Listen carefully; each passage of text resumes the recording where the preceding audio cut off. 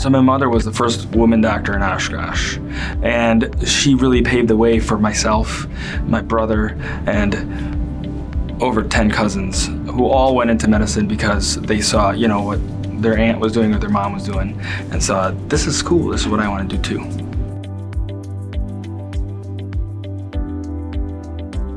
So I grew up in Oshkosh, Wisconsin, so elementary, middle, and high school was in Oshkosh.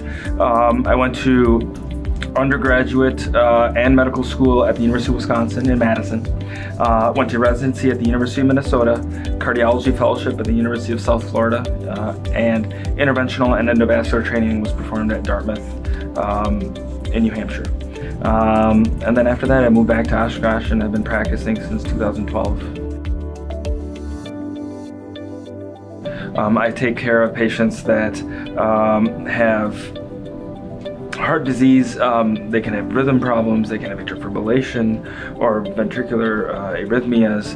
We also treat patients with heart failure as well as coronary blockages, peripheral vascular patients, patients with cholesterol and high blood pressure issues. So really it's a fairly broad gamut of patients that I do see.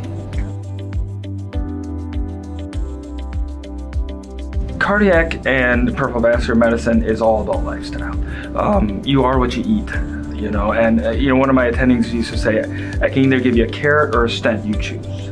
But you know, making someone make good dietary choices, make good exercise choices, stop smoking. Those things are as important, if not more, than the medicines that you use, and much more important than me putting a stent in.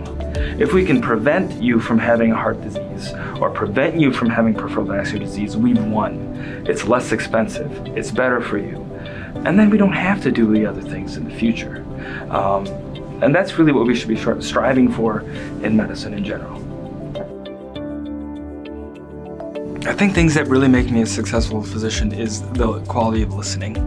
The quality of actually being able to talk to someone and having them able to be comfortable to tell me their issues, tell me their problems, and we work on these together. If I give you a whole bunch of medicines and you don't trust me, you're not gonna take them, you're not gonna take what we're gonna do.